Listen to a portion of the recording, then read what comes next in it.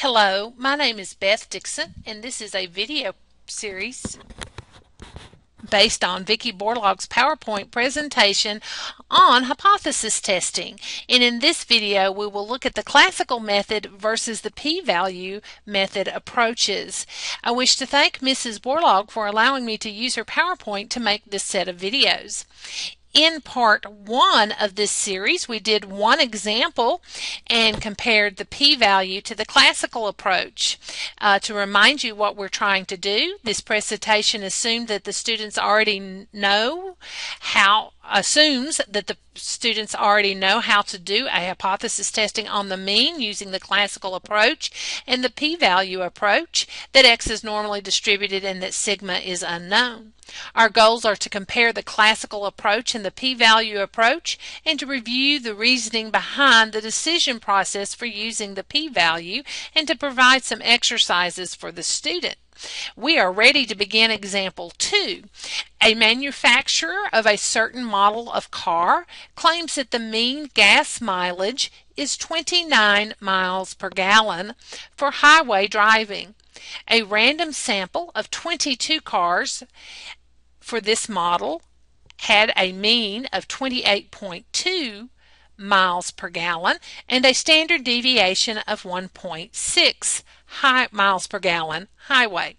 Assume the highway gas mileage is normally distributed. Using a 0.05 level of significance, test the claim that the mean gas mileage is not equal to 29 miles per gallon for highway driving. Use the classical approach and use the p-value approach. Looking at our problem, we can determine that our sample mean x bar is equal to 28.2. Our sample standard deviation is 1.6, and our sample size n is equal to 22. Our level of significance, alpha, is 0.05, and we're testing the claim that the mean is not equal to 29 miles per gallon. We're going to first use the classical approach, and again our 5 boxes and our 5 steps. First, to find the hypotheses. Test the claim that the mean is not equal to 29 miles per gallon because it doesn't contain an equal. That does go in the alternate hypotheses. So the mu is not equal to 29 miles per gallon. That means our null hypothesis is that the mean is equal to 29 miles per gallon. Next, we draw our normal curve. Our degrees of freedom are 21.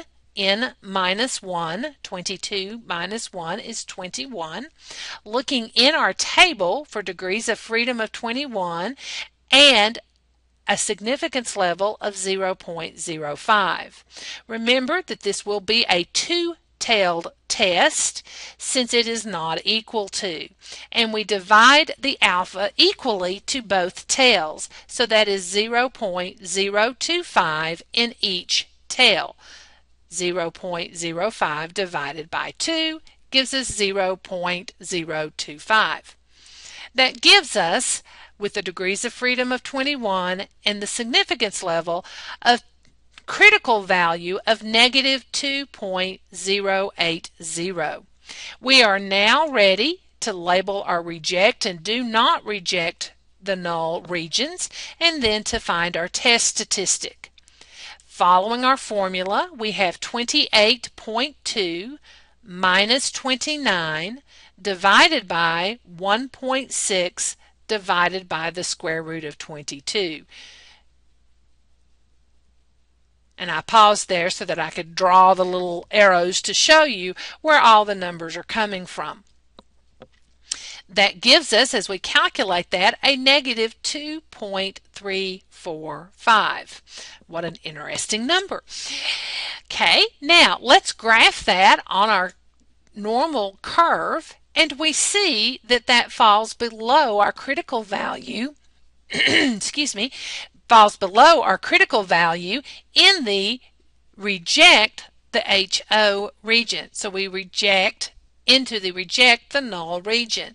So our conclusion is that we should reject HO. Since we're rejecting HO, our sentence, again starting with the same phrase, using, in this case, a 0.05 level of significance, there is evidence to say that the mean highway mileage is not equal to 29 miles per gallon. And we copy that part straight from the problem. Now let's try the p-value approach. Since we do not have the data in the calculator, we will need to input the statistics. We do not have raw data. The hypotheses are the same as what we had before. HO is that the mean is equal to 29 miles per gallon, and H1, the alternate, is that the mu is not equal to 29 miles per gallon. For our t-test, remember that your input will be the statistics, the stats. Mu sub 0 is what we're putting in the null hypothesis, which is the 29. X bar is our sample mean, which is 28.2. The sample standard deviation is 1.6. Our sample size is 22. We're testing, that's what the next line means, mu, that it's not equal to, and then choosing the calculate and then the draw, that gives us our results, which tell us and show us that it's a two-tailed test, gives us the t-value that we had before as well as the p-value. Our alpha is 0.05 and our p-value is 0.0289. If the p is low, the null must go. If the p is high, we let it fly. And in our case, our p is lower than our alpha, is less than our alpha. And since p is less than our alpha, we will reject the null. And so our sentence is, using a 0.0 level of significance, there is evidence to say what? That the mean is not equal to, or the mean highway gas mileage is not equal to 29 miles per gallon. Now let's compare the classical approach to the p-value approach.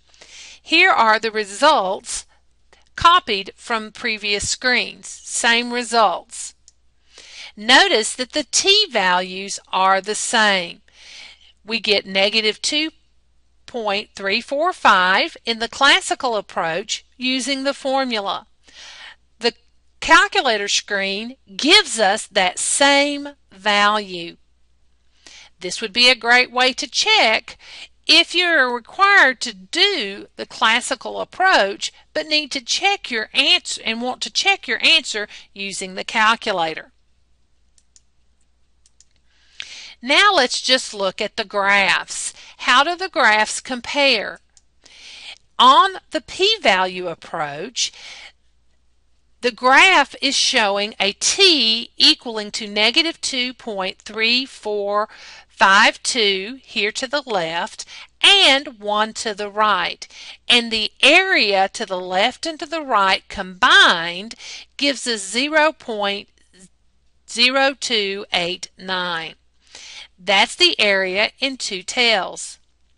Since it's not equal to, since the critical region is a two-tailed, the p-value is the combined area of the two tails data's plus or minus t-values.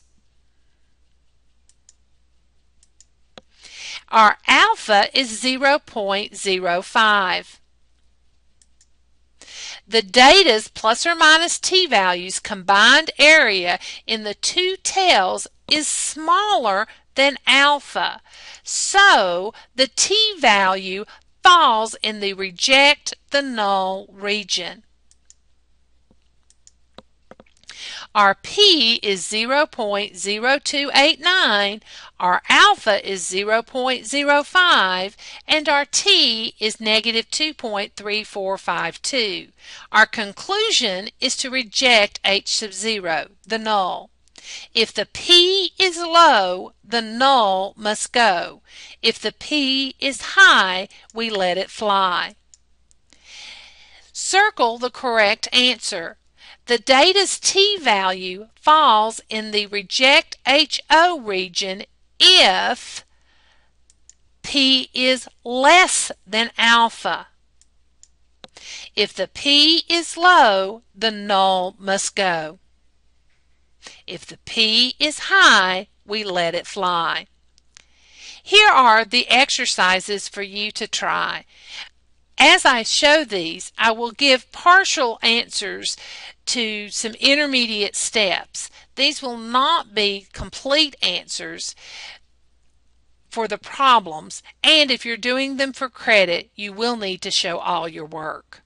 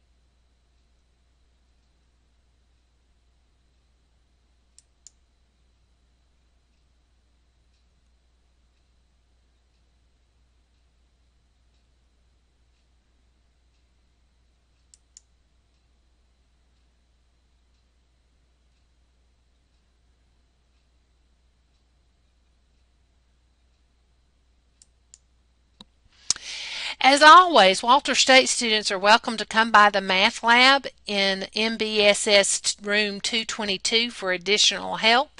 I hope these videos are helpful to you and that you're watching, and if you are, thank you.